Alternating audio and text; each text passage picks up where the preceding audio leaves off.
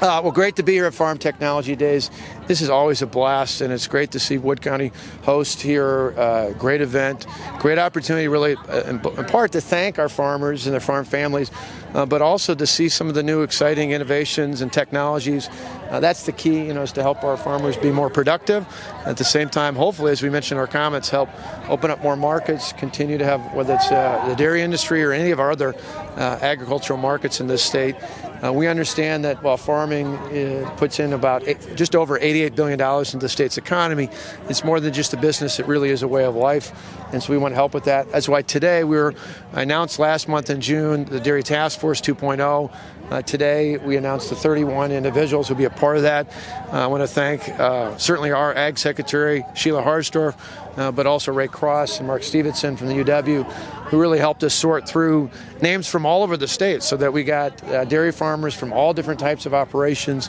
And we got processors, marketers, cheesemakers, other groups, so that there's really a bit of representation from every different part of the state and every different type of dairy interest in the state. And our hope will be, much like it was in the mid-'80s, that they'll take the time to give us a series of recommendations, which last time was 75, a good lion's share of which were implemented.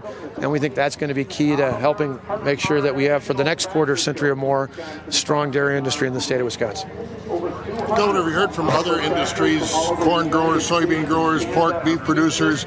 We're strictly looking at dairy in this task force, but they're hurting too. Well, absolutely.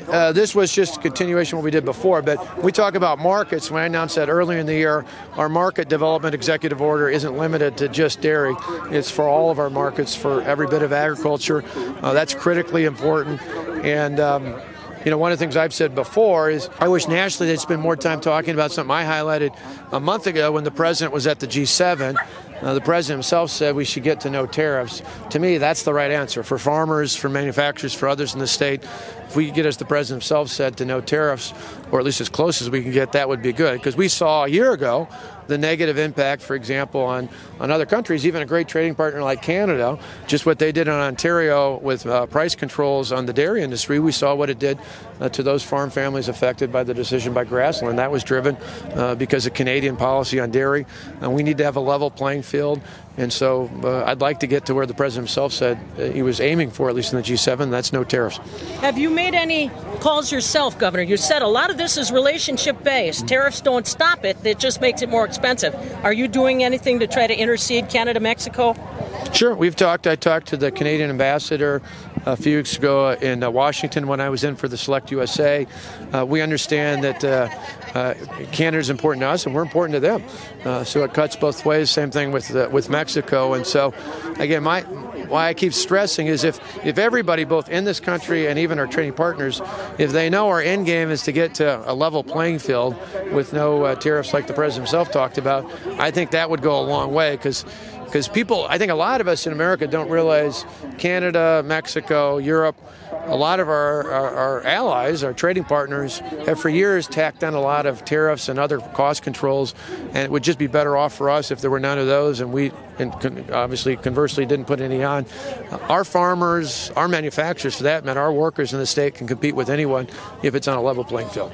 Governor, you talked some, of course this is Farm Tech Days, but farming covers a lot of things, dairy industry, cranberry industry. How do you kind of be the parent of all that and not give one of them too much love and, make sure they all thrive the same amount, I guess? When we promote markets around the world, it's a lot of it. We find a niche. So, for example, last time I was at a dairy expo in Guadalajara in Mexico. In that particular one, we paired cheese up with tequila, and so it was a good fit for the market. We had 19 different cheeses. Thank God the proper way to drink tequila is sipping it, not taking shots. So I did a sip of each along with the cheese, or I would have been under the table. I would have been in news down there.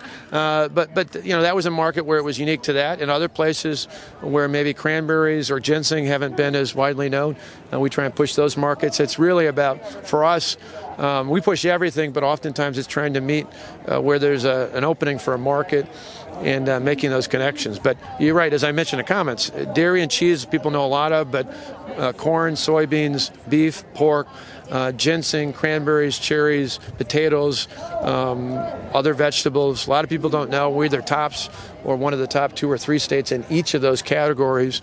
And I think sometimes people forget about the widespread impact that agriculture has in the state. Are there other things the state can do that can help the farmer situation? Well, some of what we've done and need to continue to do. I mean, even simple things like holding property taxes down. Before I came in, property taxes went up 27%. Visually, you can see if you own a lot of property taxes going up a lot is a big burden. We've held that down. It's actually lower today than it was before we started. Same thing with production on agriculture, similar to what we did with manufacturing. We've effectively wiped out almost all. It's 0.4%, so it's a pretty low tax there. And then I think continue to find ways to cut through the red tape. We want to protect public health and public safety, but we want to do so in a way that doesn't handcuff our farmers and our agribusiness partners from being able to sell products, grow products, produce products.